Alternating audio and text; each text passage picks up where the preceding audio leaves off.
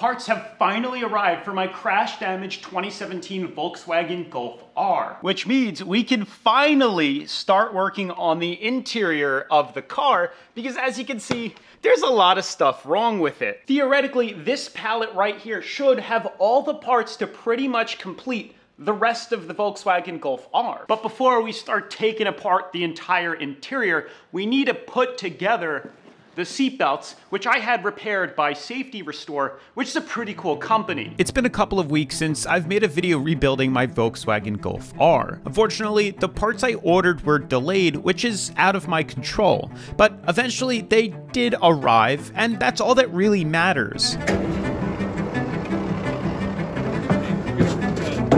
Right in between those two cars.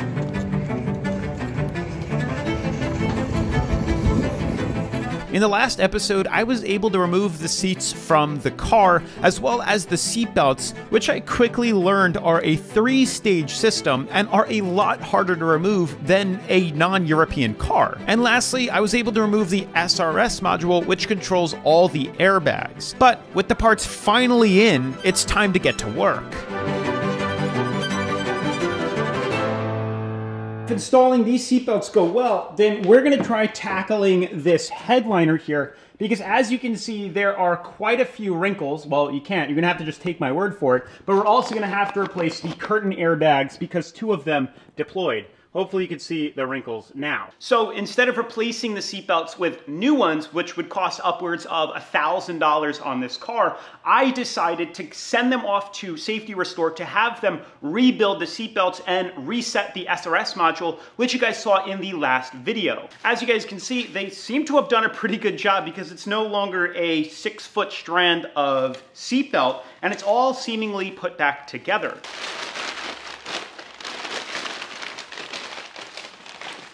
Now, before we start the install, I was able to get some exclusive behind-the-scenes footage from Safety Restore and how the process works. When the deployed seatbelts arrive at their facility, they immediately begin to deconstruct the belts and fix them with OEM parts. Unfortunately, the full process is a trade secret, but I'm glad I was able to get at least some footage. What's also cool is Safety Restore can change the colors and stitching of the belts to whatever you like, which is super cool. And with their fast turnaround, it took less than a week for my belts to arrive. So make sure to check them out in the description of today's video.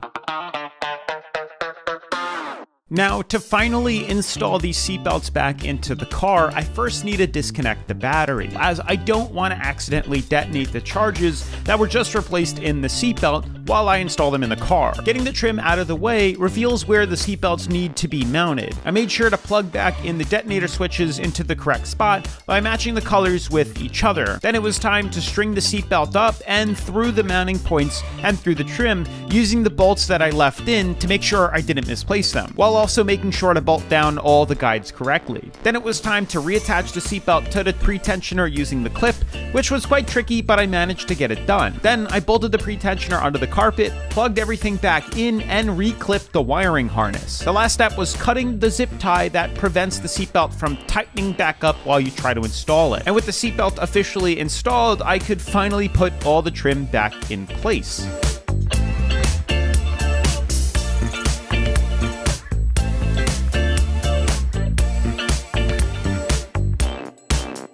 Alrighty, so it is a new day and we are going to switch things up a little bit. Unfortunately, the passenger seatbelt kind of locked up during shipping, so I've sent that back out to Safety Restore to hopefully fix it and then send it out to me. That should come in a day or two, luckily, and we'll put that in. But for the time being, the driver's seatbelt installed perfectly. Everything works great with that. But because of this little hiccup that we have, we're going to move on to trying to take out this headliner here, as finally I have the curtain airbags both sides, so I can install those. And not only that, but we can try to get these creases out of the headliner. Fortunately, it's black, so I think it'll be pretty easy, but let's try to give it a whirl.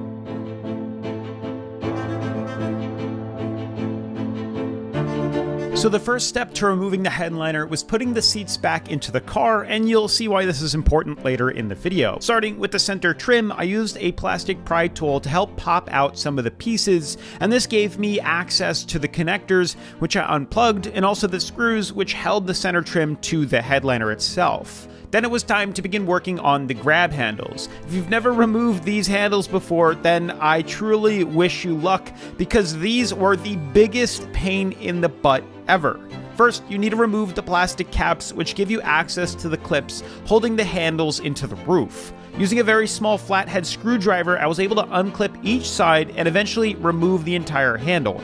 Keep in mind, this is sped up, but it took me over an hour off camera to figure this out. Once I saw the clip from the outside, I was able to figure out how to do it, and it made the process much easier removing the other three. So it's going to be a little too difficult to show you with one hand, but basically these are the clips, and you can see there are these little bars here, and the point of these bars is in the actual car itself. You can see there are those metal brackets right there, and these barbs kind of go over the metal bracket, which locks in place into the metal, stopping this from coming out. So you take this little screwdriver and you have to pry the clip out from the inside, turn it, and then you can pry the other one out and turn it again, and it pops out. But it's finicky. It's not difficult per se, but it's not easy. It's just tedious because you have to keep trying over and over and over and over again, and eventually it gives and you can pull the handle out. Alrighty, update for anybody trying to remove the handles, to remove the headliner, maybe you're trying to put, stars in the ceiling or whatever. In order to remove this, because what took me 30 minutes to do one, I just did the last two in 5 minutes, not even. What you have to do is, instead of turning it like I said before, you kind of want to put it inside of it and get behind the clip, and then just push as far in as you can. And instead of turning it 90, you're doing the same thing, but it's harder. All you're doing is pulling out, and you hear the clip motion. Once it's in, you pull up, and that pulls the clip down, and it is so much easier, and then it pops right out. You just have to put tension on it, put this in, use a light for the first one, the easy one. You pull up like this, the opposite way. That unlocks the clip, you pull it, and you're good to go. And I took these off super quick. Hopefully that makes sense to you guys. Moving on to the sun visors, these use the same clips as the handles. I had to remove the A-pillar in order to access the top of the headliner, which was hiding the disconnect clip that held the sun visor on. Alrighty, so I couldn't really find any tutorials on how to remove this, so I'm kind of just playing with it. And they're kind of similar clips, where if you bend it with a screwdriver, these clips in here, you can shimmy them and get it kind of free. And the clips kind of face different ways. So this is horizontal, and then this clip is diagonal, but it's all the way inside. So with a flathead screwdriver, you can get in this and kind of shimmy it. So check it out. No special tools really required here. Oh, there we go. And just like that, we're out. But there's a wire here. So this wire doesn't disconnect here, which is kind of a pain in the butt. So what you have to do is, if you're dropping this whole headliner, then take this off first, because it will allow you to pull this down. Otherwise, you'd have to pull this wire through, kind of like I'm doing a little bit, but it's kind of tight. So ideally, there's some velvet tape, like some foam tape, holding it from the other side. But I'm gonna pull it through. Right here, there's the disconnect. And then, voila, I've taken it out. All right, it's the moment of truth. I have probably 2 or 3 more screws that's gotta come out, and then I'm pretty sure the whole headliner is going to drop off. Now, in order to do that, we have to take this rear boot open. I have to open it up. I did clean it out earlier today in preparation for you guys to see it, but I know nobody on YouTube has seen this coming up, so this is like a moment in history. Write it down. Da, da, da, da. Opening the rear boot up. Opens up good. Inside you'll see shortly. more in it, but a few clips have to come out here and here, and on these panels on the sides both have to come out, and then the whole headliner should drop out, and we'll pull it out and we'll be good to go. So the last few steps involve removing this top trim piece, which is just held in by clips, and then removing the screw that holds the side trim to the car. With those out of the way, it gives me enough room to slide the top plastic trim out of the car, freeing up the headliner. And I did the same on the other side, and I also removed the two pieces of trim that were on the inner pillars. All right, so the last step is removing two clips, one here and one here. This holds the entire thing up as we've gotten everything else out. They are the same clips that were in the sun visor, and I think even in the handles too. So at this point, I'm pretty confident I've messed around with them enough to know how to get them out, but we'll see.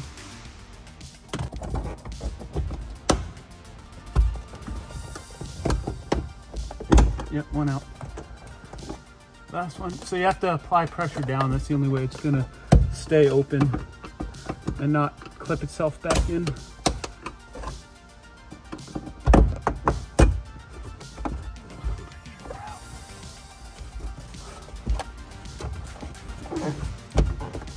Oh,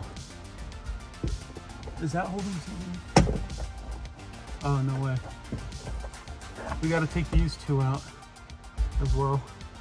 With a little help from my friend Sean, we were able to carefully remove the headliner from out of the car. What's it getting stuck on? I'm not sure, actually. The airbag. Oh, I see. Hold on. Yeah.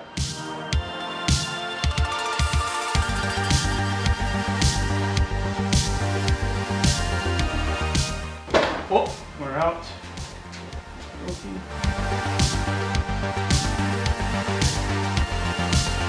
With the headliner finally free from the car, it was time to replace the deployed curtain airbags with new ones. Now, of course, Volkswagen had to use the same stupid clips for these too. Like, of course, why make it any easier? But besides the clips needing to come out, I also needed to disconnect the detonator switch, which is in orange, as well as just one screw mounting the airbag to the car. Then you just slide it back and out free it comes. With that out of the way, just repeat it backwards when installing the new one, and also do the same on the other side of the car.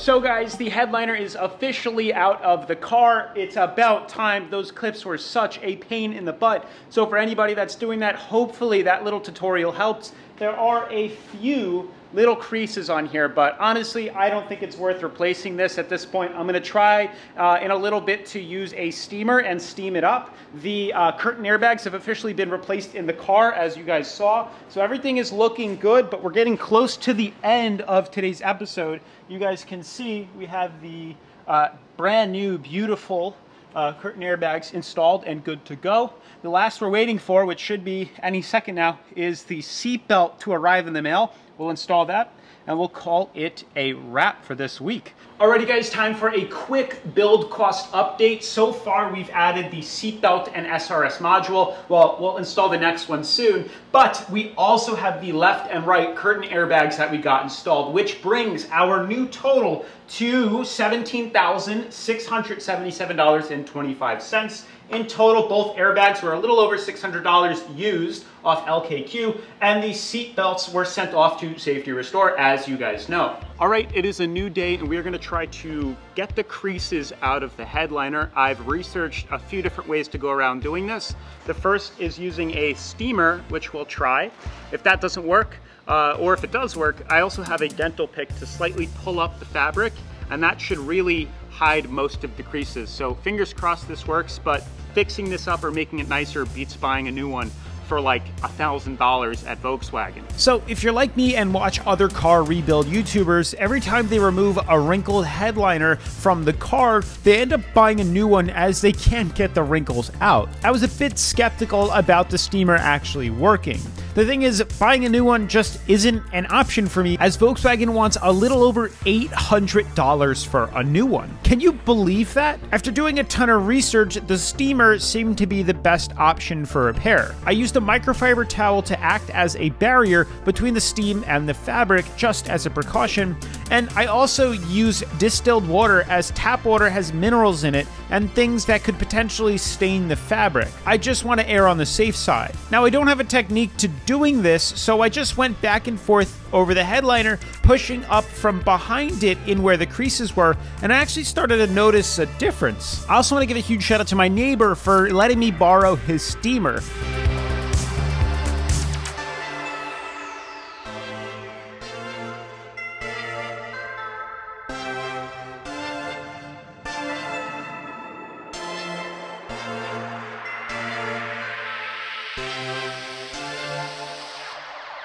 All right, so I am in complete disbelief how easy that was. I've watched so many videos of people either throwing out their old headliner, not being able to get the creases out, or just being stuck and putting it back in with damaged headliners. This solution worked, and it is absolutely incredible. I'm blown away how easy the install was. I just want to show you what exactly I used. It is a power steamer specifically used for wallpaper removal. I guess it works. If it works, it works. And every single crease is completely out of the headliner. You gotta see this. I seriously had my doubts about this working, but I mean, check this out. It's as if it's brand new. I guess the steam heats up the felt material, or whatever this is, contracts it or constricts it and pulls the creases out of the headliner. Who knew? I mean, in theory, it sounded like it would work, but I didn't think it would actually come out as good as it did. I'll do a few more passes with the steamer, but we're talking a literal night and day difference. This thing is brand new, and we're talking about like over $1,000 in savings. And right on time, the second seatbelt from Safety Restore delivered, and it is working and fixed. So let's get this installed into the car and call it a day.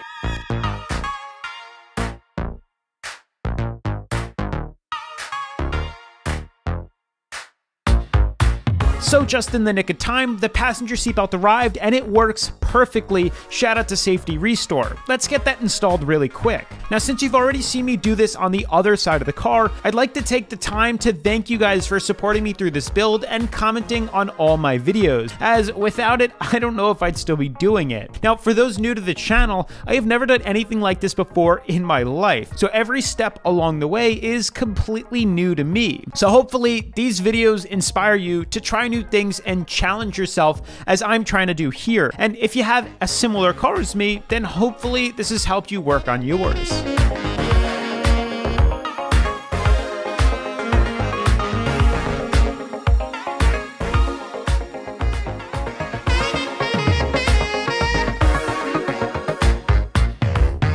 Alrighty guys, that is a wrap for today's episode. As you can tell, we have completely repaired the creases out of the headliner. It's as if we bought it brand new. Not only that, but we were also able to knock out, if you can see in here, both seatbelts have been repaired successfully, reinstalled into the car, headliner was taken out, and we have officially replaced all the curtain airbags with new ones. So, if you're liking this content, then definitely make sure to smash the like button, turn on post notifications, subscribe, and I'll see you in the next video. Peace. I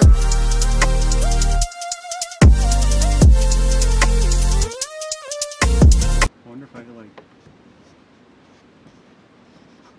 Oh, that... Okay. This whole car doesn't pass safety regulations, so we're gonna have to scratch the whole project.